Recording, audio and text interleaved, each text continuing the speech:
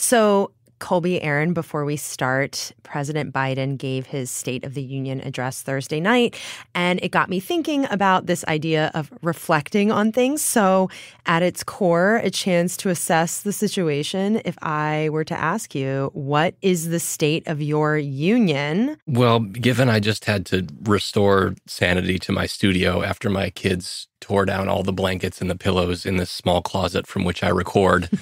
Yeah, that's pretty par for course for me. I can't complain too much, but it'd be nice if they stayed out of my studio. It's daddy's work for it. I would say the state of my union is hectic. We have a new puppy, so the puppy wakes up multiple times during the night, so it's like having a newborn. But I also have a small child as well, and so the house is just loud and crazy all the time.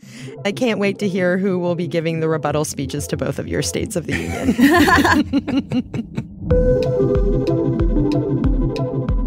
Before we go any further, I'm Elahe Izadi. It's Friday, March 8th, and this is the Campaign Moment. It's our new Friday politics chat here on Post Reports.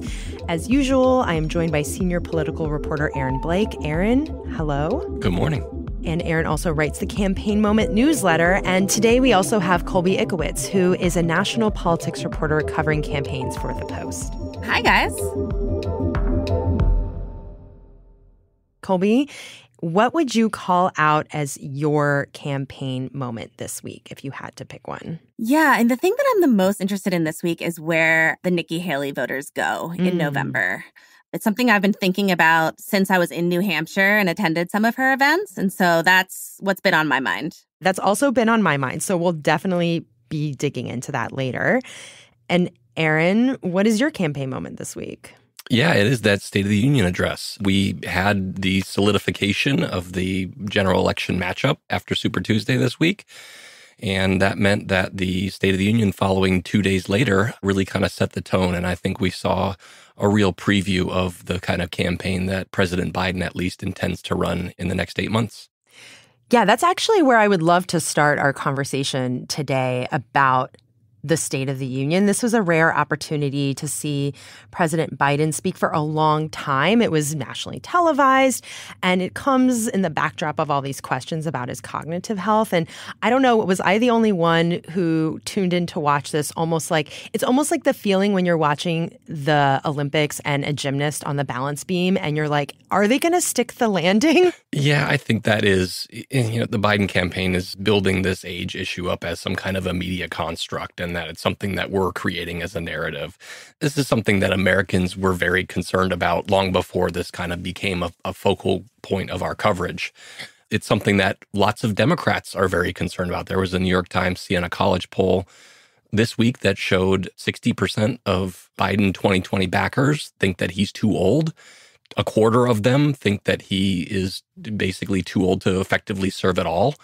So this is something that looms, and having a lengthy speech in which there was some jousting with Republicans was really a key moment, because I think it sets the tone and it gives people a picture of Biden that they don't see very much, because he doesn't do a lot of interviews. He doesn't, volley with reporters very often. Yeah, Colby, I don't know if you felt this way too, but it kind of struck me I have a familiarity with stand-up comedy, and it almost felt like he was like doing crowd work, dealing with hecklers, like a really energetic stand-up comic almost at times. I think Democrats who have been kind of holding their breath for the last several months breathed a major sigh of relief last night watching the president. He looked like he was having fun. He was animated. To your point, he was like jostling with the crowd. When they booed him, he had quippy comebacks right away. It did not look like a man who was having cognitive issues, a man who was too old to serve. People joked, like, whatever he was on last night, give me some of that, please. Because yeah, I was exhausted watching this. I was really struck by how much energy he had and how little energy I had. Right, totally. And I think that's an important point that Colby made. Look, before this, it's like, it's a scripted speech. Mm-hmm. He can practice this a lot. They can refine it and make it as, a good speech.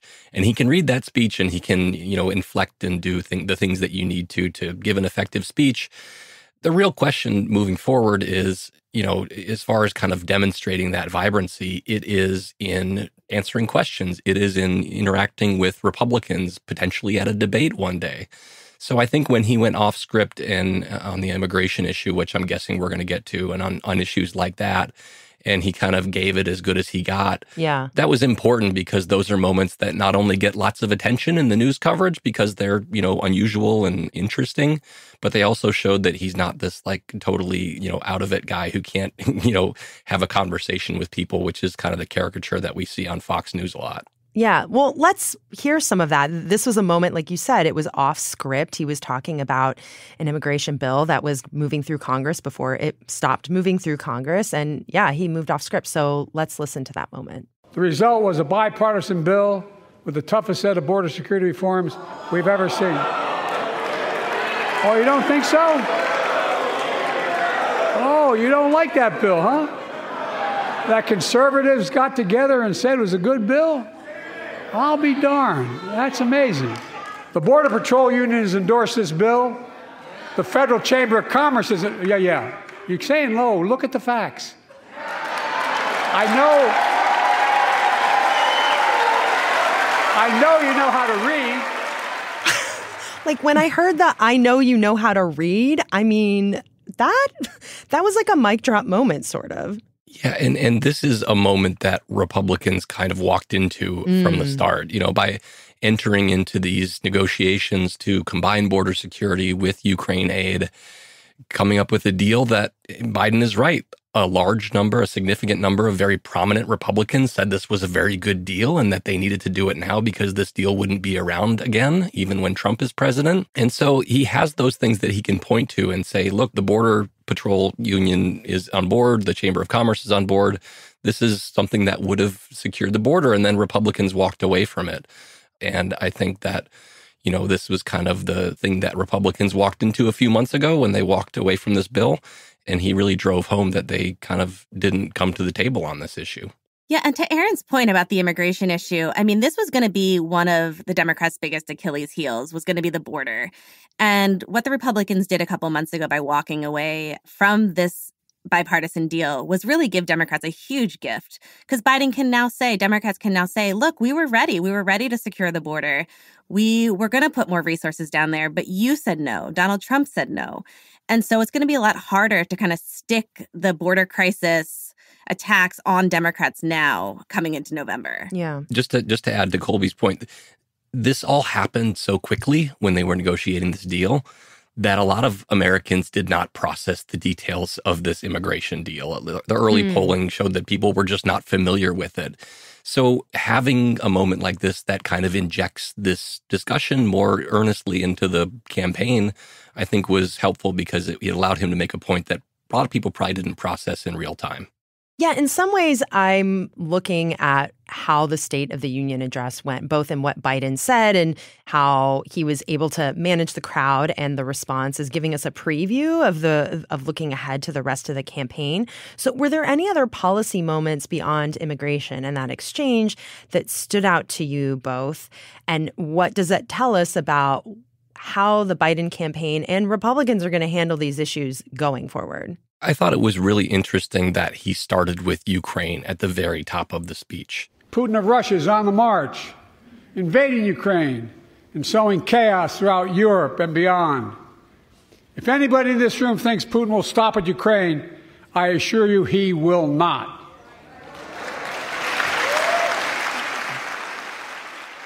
Obviously, this is a really current issue in Congress with the House deciding what to do with a Senate bill that would provide $60 billion. Got 70 votes in the Senate, including 22 Republicans. So it makes sense to start with that from that standpoint. But I also think that if you look at the entirety of the speech, a lot of what Biden was trying to do is highlight issues that divide the Republican Party like Ukraine does. Point to the things that Republicans aren't doing that have widespread support in the American public. So there's, half of Republicans are holding up Ukraine aid and half the party doesn't want to fund Ukraine. But 60% of Americans want us to at least continue what we're doing right now as far as helping Ukraine. And we saw this on other issues like IVF, immigration to some extent, abortion rights. he kept pointing to these things that, would seem to be kind of more or less consensus issues to some degree in American politics, and kind of challenging Republicans to respond to them in certain ways. And I thought it was really interesting on a lot of these. He kind of got a little bit of agreement from Mike Johnson, the House Speaker, who was seated behind him, some kind of gentle clapping and nodding. Oh my gosh, the body language experts swooping in to say, what does this nod mean? There we go, yeah. But, while Johnson was doing that, every other Republican basically in the chamber was kind of sitting on their hands and not wanting to play into what Biden was saying. So I think that really kind of highlighted the dilemma that Republicans are in on a lot of these issues, and Biden tried to force those issues. And I was really listening for what he was going to say about reproductive rights and IVF after the Alabama ruling. Democrats have really wanted Biden to go harder on that issue. They think it's an issue that allowed them to overperform in the 2022 midterms when there was supposed to be this red wave, and Democrats did way better than anyone had expected. And a large part of that was due to the fact that Roe had been overturned. And so the president didn't actually use the word abortion in his speech last night. It's a word that he is uncomfortable with, but he did talk about reproductive rights. Those bragging about overturning Roe v. Wade have no clue about the power of women. But they found out when reproductive freedom was on the ballot. We won in 2022 and 2020, and we'll win again in 2024. And I think that was like a really strong message from the president to say, listen, these guys, my predecessor, these Republicans want to take away your rights. Even something like IVF, which is supported by a vast, vast majority of the American population, whether you're conservative or liberal, you know people who have gone through IVF. Maybe you've had IVF yourself. It's never been a controversial medical procedure. And so the president really hammering home on those issues, I think, made a lot of Democrats really happy last night. Yeah, Colby, you bring up an interesting point, too, about how often he said the word my predecessor. I think it was clocked in around a dozen, maybe 13 times. And we actually have a montage of him saying my predecessor. Now my predecessor, a former Republican president, tells Putin, quote, do whatever the hell you want. My predecessor and some of you here seek to bury the truth about January 6th. My predecessor came to office determined to see Roe v. Wade overturned. Well, my predecessor and many in this chamber want to take this prescription drug away by repealing the Affordable Care Act. I'm told my predecessor called members of Congress and the Senate to demand they block the bill. My predecessor told the NRA he's proud he did nothing on guns when he was president. Yeah, I mean, it just felt like this is the opening of the campaign season, that this was a campaign speech, and he even had Democrats in the chamber chanting 4 more years, 4 more years. I mean, how unusual was this compared to other State of the Unions you both have covered? And yeah, is this the start of the campaign season, basically? It was more of a campaign speech than you usually see in a State of the Union address. They tend to be more campaign-oriented once you get closer to the actual campaign. I also thought it was interesting, this is a President Biden very early in his tenure was reluctant to invoke Trump. I think he wanted to kind of do his own thing and not be defined by what had come before him necessarily. He tried to turn the page on things. But as with Trump, in the Republican Party, there's always kind of this belief that this is going to go away and they won't have to deal with it anymore. And then it's just still here. And so I think this was a reflection of Biden kind of acknowledging that he needs to take this fight and use it every forum that he can. I also thought it was really interesting the number of times he invoked not just Trump, but also the Republicans in Congress. He was speaking to them directly and kind of challenging them to get on board on these issues. So it wasn't just, the speech that was taking on the Republican presidential frontrunner and presumptive nominee. He was also going after Republicans in a very political speech. And I think you're going to hear a lot of the lines from last night repeated on the campaign trail. To Aaron's point, this was a political speech. Some State of the Unions can be pretty dry, really policy focused. This one he was hitting all those major points that you're going to expect him and the campaign to make when he takes this fight to Trump, which basically started this week. You mentioned that earlier, Elahe, that, with Nikki Haley out of the race, this is now Biden versus Trump. This is the election that we have. And this was Biden's chance to tell the American people this is what's at stake. Yeah. I guess the question going forward, at least for me, will be in some ways, like not to take it back to the stand-up comedy analogy, but it's Biden's playing his home club, the Congress. I mean, he's been in Congress for so many years. He's comfortable there. So once he gets on the campaign trail or once there's a debate, that's what I'm going to be looking to see if this is going to translate in the same way in those spaces. Yeah, and the fact that he stuck around for, I think it was like an hour afterwards and just kind of glad-handed with the members of Congress. Like, this is his happy place. I think being in the chamber of Congress is probably happier for him than being in the White House. He was a senator for a very long time before he became vice president and then president. So I think we also need to take that into account, that this is a forum that probably plays to his strengths more than a lot of other forums do. And I think that Biden backers really want to believe that this kind of changed the game as far as people's concerns about Biden going away magically all at once. I doubt it's going to be that. I think he probably moved the ball in the right direction, though. And you have to imagine that once he's on the campaign trail, he's going to deal with more than just Republican hecklers. He's going to deal with protesters. He's going to deal particularly around the issue of what's happening in Gaza. He's going to have people at his events kind of yelling at him and calling him Genocide Joe. And like, how does he respond to those attacks? He can get really defensive sometimes. You see that sometimes when he's sparring with reporters. He doesn't do it often, but when he does, that's what I'll be looking for as he kind of gets out on the campaign trail. Like, okay, it's one thing to throw a jab back at the Republicans in the chamber. It's another thing to kind of take on voters who are unhappy with you. And so were there any other moments that really stood out to both of you? I mean, it's kind of like a theatrical thing watching the State of the Union. You have Supreme Court justices there. You have the entire cabinet. Like you said, Aaron, Biden was on the floor of the House forever afterwards. It kind of reminded me of trying to leave a family gathering. It takes forever to say goodbye. I thought it was really interesting that he called out the justices. To their faces. It's a decision to overturn Roe v. Wade. The Supreme Court majority wrote the following. And with all due respect, justices, women are not without electoral power. Electoral or political power. You're about to realize just how much you're right about that. You know, the idea of a president calling out the Supreme Court and saying, you guys decided something wrong and that's why women voted for my party. Like, that's a novel and relatively new thing in our politics. And I think it kind of just reinforced how political, even events like this have gotten. And this is just maybe a sillier moment, but also illustrates the fact that these events have become much more political and less somber than they used to be, was Marjorie Taylor Greene wearing her red Make America Great Again hat onto the chamber floor. And the facial expression of Joe Biden when he saw her, it'll be a meme forever, I think, is just a look of, I don't know, how would you describe it? Like bewilderment? Like, yeah, it was like almost like he knew he was going to be memed for this face. Right. Exactly. And by the way, hats are not allowed on the House floor. So I don't know.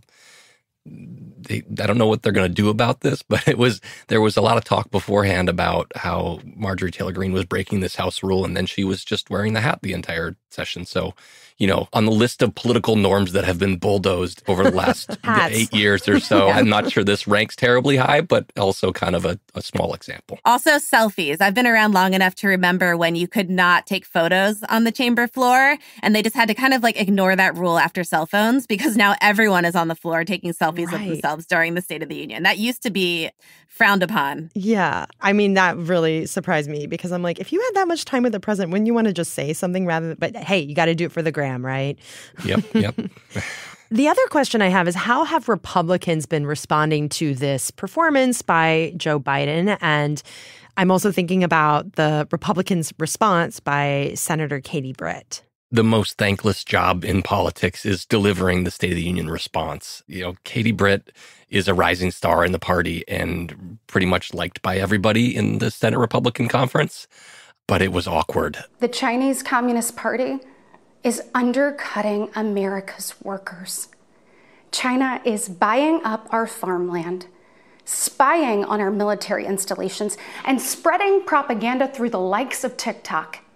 It was a very dramatic presentation. There was lots of whispering and smiling while you're whispering. You see, the CCP knows that if it conquers the minds of our next generation, it conquers America. And what does President Biden do?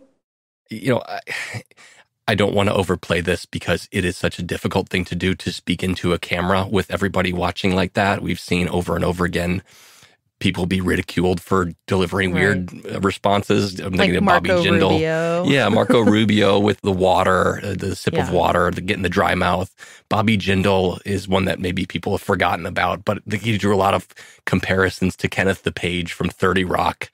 Might be my favorite example of this. So let's not read too much into this, but the idea that the message really penetrated too much is probably didn't. Well, and the other big person to think about how they're responding is Donald Trump. How is he responding to this speech? You saw Trump on his Truth Social, try to make it seem like Biden is the one who's, super divisive. He said something like, this was the angriest, least compassionate, and worst State of the Union ever made. It was an embarrassment to our country. And so that, too, is giving you a little hint into the tone of the general election, that both of these men are going to be going hard on character attacks and kind of hitting each other as the one who's dividing our country. All right, let's take a pause there. And after the break, I want to dig into Super Tuesday and some down ballot takeaways. We'll be right back.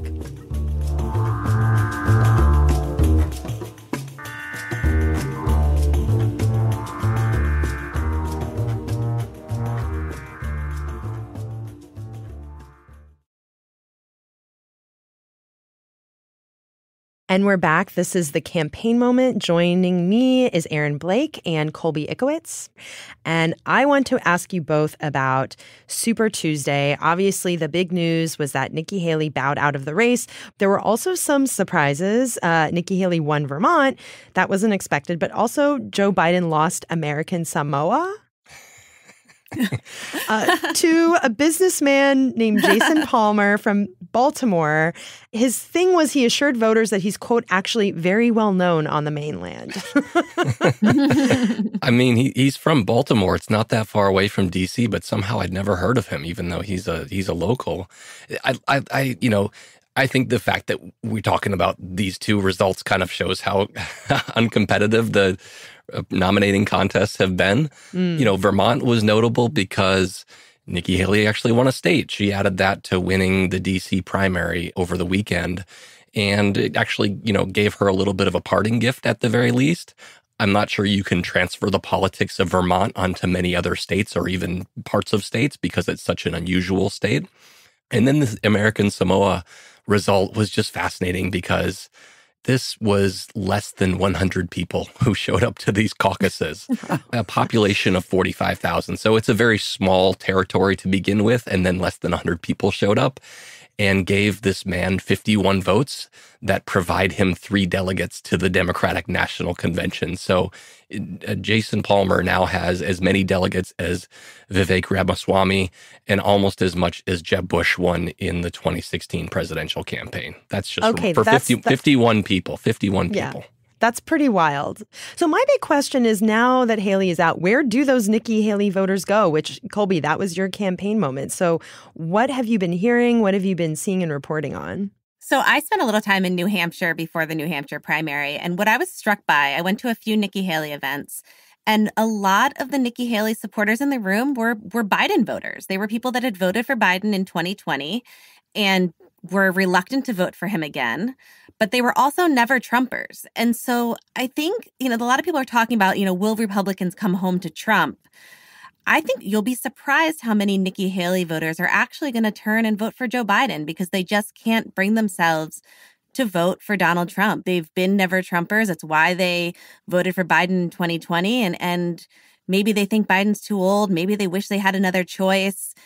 They really liked Nikki Haley. She's young. She brings diversity to the party, but they don't have that option now. And so their options are between Trump and Biden. And I saw a poll, and Aaron is like a poll whisperer, so he can tell me if this was a poll I was allowed to look at. But I think it was an Emerson poll that said that 63% of her supporters would go to Biden and 27% to Trump. And so if you look around the country at, what did she win? 30 to 40% of the vote in a lot of these primaries. That's a pretty large chunk of people who would now go and potentially vote for Biden in the general. Yeah, and the big question is, Colby mentioned how these are a lot of people who voted for Biden in 2020. Biden would prefer that these were not people that voted for him in 2020. He wants, Republican base voters to be the ones who have turned out for Nikki Haley and won't vote for Donald Trump in November. And so, we have a limited amount of data on like who these people actually are, how many of them are kind of Democratic leaning who decided to vote in a Republican primary because the Democratic contest isn't really at all competitive. And I think there's a significant chunk of them who, weren't really on the table for Trump to begin with. But if even a very small portion of these Nikki Haley voters, and a lot of them in these exit polls, say that they're not sold on voting for Trump in November. The 1 in 5 of the voters in Iowa, New Hampshire, and South Carolina who voted in the Republican contest said that they would not vote for Trump in November. If it's 1/4 of that, that's a very, significant thing and could potentially weigh significantly on the result in November. Yeah, and Colby, I'm curious to ask you, looking forward, as you cover Pennsylvania very closely, you follow Pennsylvania politics very closely, and that state is going to be really important come November. I'm not sure if there were any other trends or down ballot races from Super Tuesday that you were noticing that you think will have an impact in a place like Pennsylvania. Were there any other races around the country that stood out to you or that we should be looking to next? Pennsylvania and Michigan are both going to be like ground zero in November. Whoever wins those two states is probably taking the presidency. And I was actually just in Pennsylvania. To your point, Pennsylvania's just a state I can't quit. And so I just keep going back. So I was there last week and talking to voters specifically about the IVF issue. But a lot of women, suburban women, the type of voters that you need to turn out to win a swing district, are very upset still about the kind of threats to reproductive freedoms, especially now this IVF ruling in Alabama. And even though Republicans have been really quick to kind of clarify, like, no, we still support IVF, suburban women are still feeling like, I don't know, is it safe to vote for Republicans, for conservatives, if this is what could happen? And so I think that you're going to find a lot of suburban women coming out like they did in 22 in places like Pennsylvania, in the Philadelphia suburbs, and supporting Biden because they're motivated by that issue specifically. And you look at like the last, 2 years since Roe was overturned and all the ballot initiatives that have passed or have been rejected around banning abortion. This is an issue that really matters to people. People were shocked when Roe was overturned, and they want to protect those rights. Yeah, and are there any other takeaways from Super Tuesday in some of these other states and these down ballot races that tell us something about where the politics of the moment are right now? And I'm thinking especially about the fissures within the Democratic Party and where progressives stand, and can a more left and progressive platform really prevail in a general election?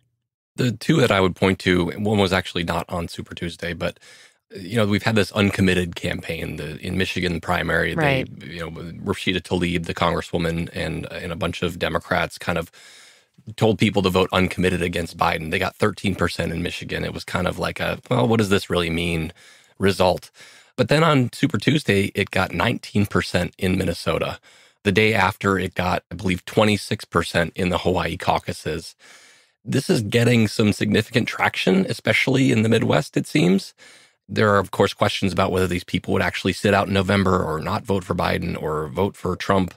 But it seems like this is growing as a protest vote. And we've seen the White House respond by, in the State of the Union, Biden was talking about humanitarian aid, building a port in Gaza to deliver that humanitarian aid. It does seem like the message is getting through to some degree to the White House, and they're adjusting their behavior to some degree. And I think that's really significant. This is a very troubling issue for Biden, not just because of those uncommitted votes, but because this is an issue that divides his party roughly in half. And there are all kinds of very passionate people on both sides of that. We've seen that over and over again. The protesters blocking the motorcade route to the State of the Union address on Thursday night.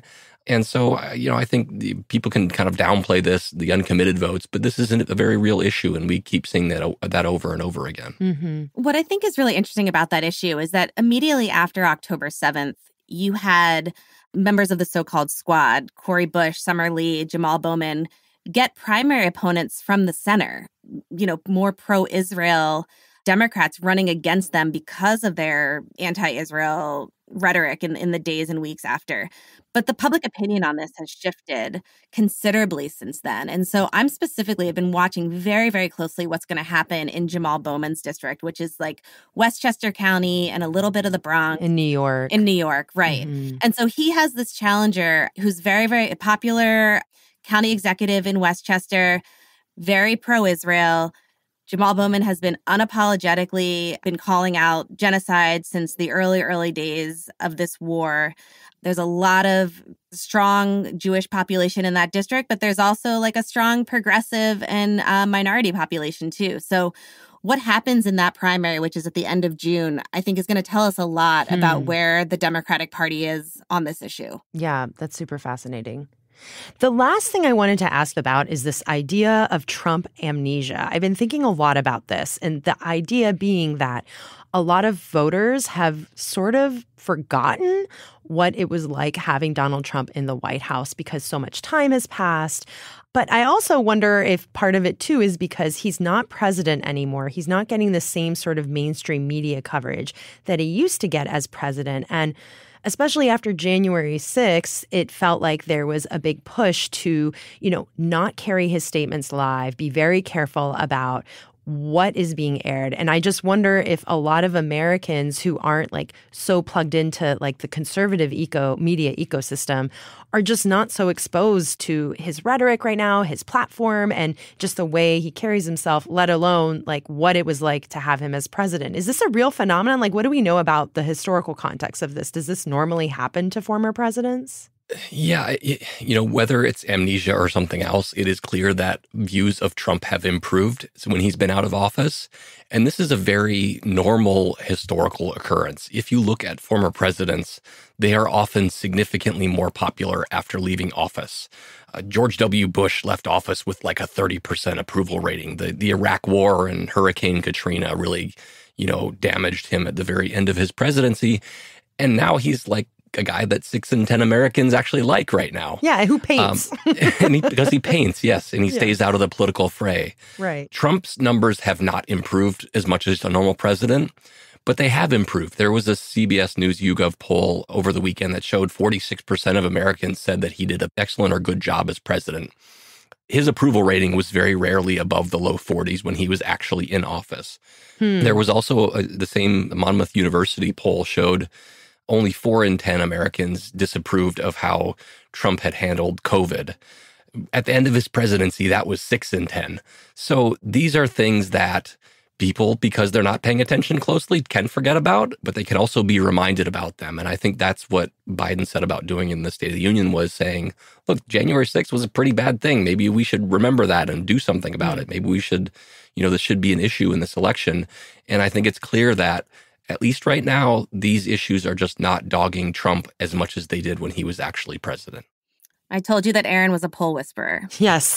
I will be having Aaron on speed dial every time I see a new poll drop. Aaron, what does this mean? Tell me what it meant 4 years ago. Gladly. I'll have all the numbers prepared for you and ready to go. Great. Thank you. Thank you for doing the analysis. Well, that's it for today's episode. Colby, thank you so much for joining us. Yeah, thanks so much for having me. This was really fun. And Aaron, again, thank you as always. Thank you. And everybody remember to subscribe to the Campaign Moment newsletter. That's right. You can find a link to the Campaign Moment newsletter in our show notes. We'll have a link there, and be sure to subscribe. Colby Itkowitz is a national politics reporter focusing on campaigns for The Post, and Aaron Blake is a senior political reporter, and he is the author of the Campaign Moment newsletter. That's it for Post Reports. Thanks for listening. Today's show was produced and mixed by Ted Muldoon. It was edited by Renita Jablonski. Our team also includes Maggie Penman, Rena Flores, Lucy Perkins, Monica Campbell, Alana Gordon, Ariel Plotnick, Bishop Sand, Rennie Svirnovsky, Sabby Robinson, Emma Talkoff, Sean Carter, Peter Bresnan, Allison Michaels, and Martine Powers. I'm Elahe Izadi. We'll be back on Monday with more stories from The Washington Post.